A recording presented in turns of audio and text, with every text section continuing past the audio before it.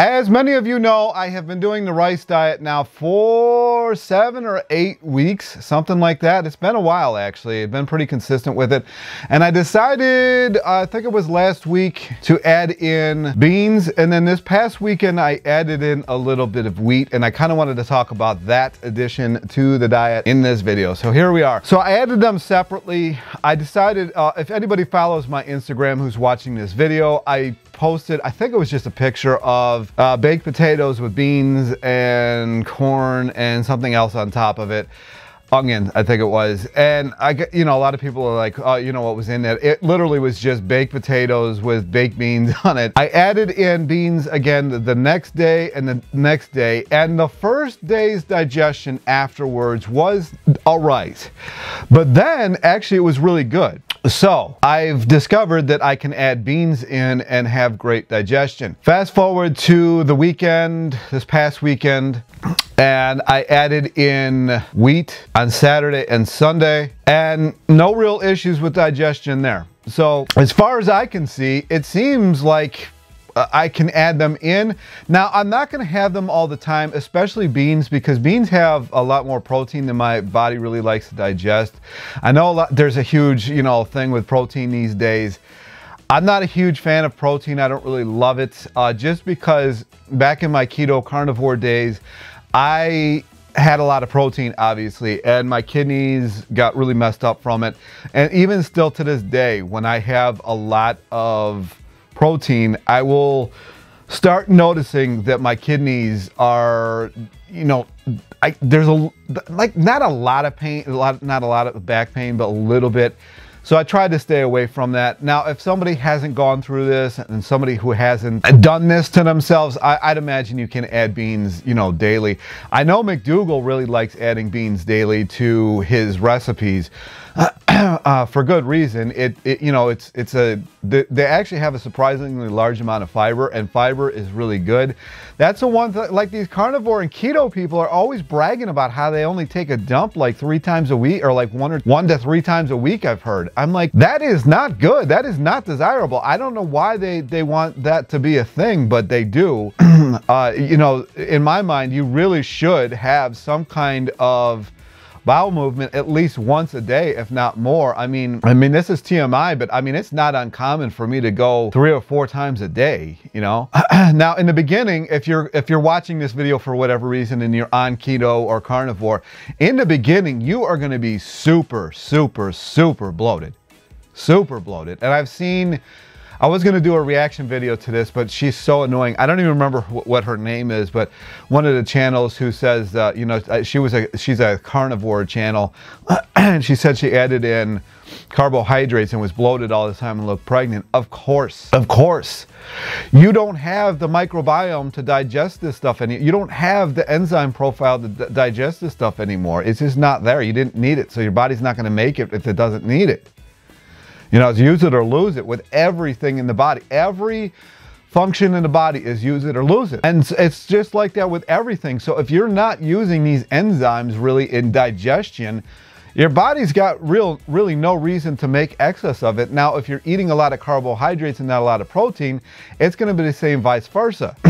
So that's probably why a lot of people get issues with beans who've been high carb, low fat. All of a sudden you eat beans and you don't have the digestive enzymes to break the beans down, whatever it might be. But if you're coming off real high protein and you add carbohydrates in, you are going to have a hard time digesting that. It's just the way life works. It just is the way it is. Your body is not going to do something it doesn't have to do. It's got a finite amount of energy, and it really doesn't want to spend all of it on your digestion.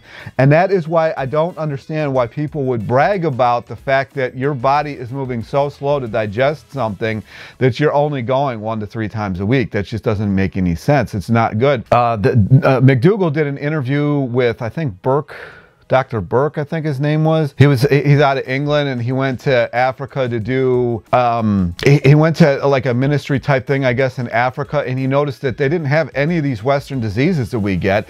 And the most common thing that they found was that on average, these Africans had 300 grams fiber in their diet every day, and because of that, everything cleaned out. You are literally a juicer. Your body is a juicer. So if it can't digest everything, if you're if you're somebody who makes juices and your juicer is clogged with cement, how much juice is it actually going to make? So then it just builds up, and all of a sudden, I'm imagining that just there's enough in there that eventually kind of just pushes itself out. I don't know. So I added them in, and they did work quite well. I do like the idea of this rice diet, just in the fact that it's kind of an elimination diet. You eliminate a bunch of stuff, and that's I think, in my mind, that's why people are getting cured on carnivore, is because it is an elimination diet. Basically, if you're eating the Taco Bell, Doritos, and all that all the time, and then you all of a sudden just eat meat and like maybe fruit, that is a huge elimination diet, and all of a sudden your stuff is getting cured. It's no different than with the rice diet, and this is probably one of the reasons that it works so well with Dr. Walter Kempner and everybody else who's done the rice diet, doctors who've done the rice diet. Now, the starvation thing that they put onto that, I don't agree with that at all. A lot of people like to point that out in the comment section, and it was true, but I read the book. He didn't put everybody on like 400 to 800 calories. He only put certain people on 400 to 800 calories, and it was like a per person basis. And this is why he never wanted to write a book, is because everybody, he had a specific plan for every single person, because he was going to be seeing them in the clinic so he could really monitor it. You know, I don't agree with that at all, what he was doing, because if you look at Ansel Keys in the Minnesota starvation study or project or whatever it was called, that really, it showed that the body needs calories. Like like a lot of these people were fighting each other, daydreaming about food all day. They really were being tortured by this. You know, I was just actually reading something about the Minnesota study today. They would stretch out one meal for like 4 hours. They would take one little bite because they were being, you know, starved. It started off, they got these people healthy, and then they started starving them, and it was a mess. And most of these people could never get skinny the rest of their life. You know, they stayed fat the rest of their life because they screwed their bodies up so much. That's why I don't know why Walter Kempner did the 400 to 800 calories. It doesn't make any sense. This video, anyway, I added the beans, I added the wheat, and I've found no issue with that. Now, am I going to go on a strictly wheat diet or a strictly bean diet? No, but I did find it interesting that I could add them in. I did not add the beans though with rice. Of all, you know, I'm doing kind of like a rice diet, and I didn't even add it in with the rice. I only added it in with potatoes, and the wheat was just by itself. So maybe that's the key. You know, maybe that's the key. Maybe you have to keep it as simple as humanly possible, and everything will work out exactly how you need it. I don't know. But, you know, try it out for yourself. It worked out really good for me. If you want to keep it as simple as possible, you know, you don't even have to bother with this. I just thought it was interesting because the bowel movements were actually not as good the day after, but like the next couple of days, they were better than they were prior to that. So yes. As far as endurance goes, I have not noticed a huge difference endurance-wise between any of the starches. But it is nice to get in the rice at night because it does kind of replenish everything. And if you are somebody who works out in the morning, like I think a lot of people do, it really does kind of give you that ability to kind of just, when you get up, drink some water, maybe have like a little juice or something, or just like a piece of fruit, and you just go do what you want to do. So that does work out quite well. I've noticed better results from the rice than the potatoes in that regard. But if you're somebody who's going to eat most of the day and then you're going to work out sometime in the afternoon, I don't think that's as big of a deal. But if you're a morning workout person, I do find that rice works better. I was talking to somebody that I know, and she actually finds that wheat does the best if you're you know, work out in the morning. So try that out. This is kind of like a morphed rice diet. If you're somebody who really struggles with a lot of binging and a lot of indecision on what you should eat, maybe just stick with the rice diet. That's probably your best bet. That way you don't have to have, what do I make fatigue, like try to think about it all day, you know, like what am I going to make for dinner and lunch, and I don't even label my meals, I just eat when I'm hungry. That's another thing. People have been asking me how much rice, how much potatoes that I eat. It really depends on the day. It really depends on the day. So I don't really have any specifics. Like yesterday, I actually only ate twice. I had a smoothie in the morning. It held me all day. And then I had a bunch of rice at night. So, but then there's other days where I literally could eat like the house, it feels like.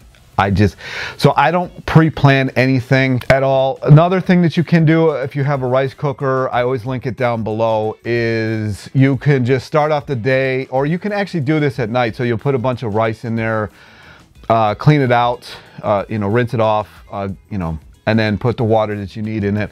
And you can put it on a timer and you can have it ready for the morning, and then you just take what you want and then come back and take what you want. And you can just do it that way, so you don't really even have to think about cooking. You can just put rice in the rice cooker, water in the rice cooker, hit the timer, have it in the morning, wake up, eat what you want, and it'll just keep it warm for 12 hours, and then you just eat, you know, whatever you're going to eat for the day. Now, I don't like the idea of letting it cool in the rice cooker, because supposedly a lot of bacteria gets into that, and obviously that is not something that you want, because it was actually killing people in Japan. So that's never ideal. You know, I'm not laughing about it, it's just, that sucks. So this has been kind of all over the place. Hopefully this gives you a little bit of insight, a little bit of answering your questions about the rice diet. Hopefully this helps you out. Leave any comments, questions down below. The more questions I get about one thing, like a lot of people were asking me how much rice I eat, I can actually maybe even just do an entire video about that. And that's just been the journey. As far as how much I've lost, I don't really know. I do believe I'm in the 260s now. I weighed myself mid last week, and I was down in the, yeah, I think I'm probably in the 260s at this point. I'm also doing an experiment with the cellar sizer that I'm going to be making a video about in concurrence with this rice diet. And that's it. Talk to you in the next video.